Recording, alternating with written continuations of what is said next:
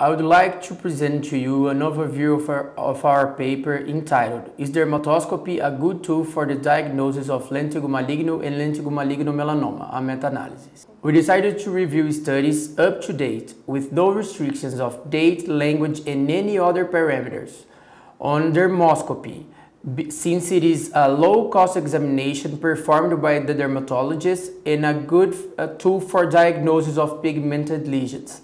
But the diagnosis is still questionable considering lentigo maligno and lentigo maligno melanoma.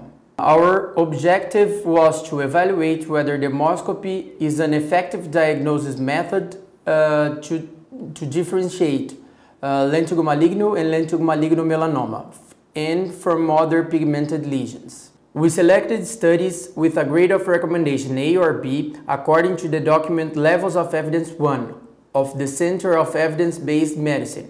The evaluation of studies was performed using QUADAS 2 tool. PRISMA and MUS guidelines were used for data extraction and I-squared to quantify heterogeneity. The ROC curve was used to summarize the results of the studies. Also, we extracted from each study the dermoscopy criteria most commonly found in the lesions of lentigo maligno and lentigo maligna melanoma.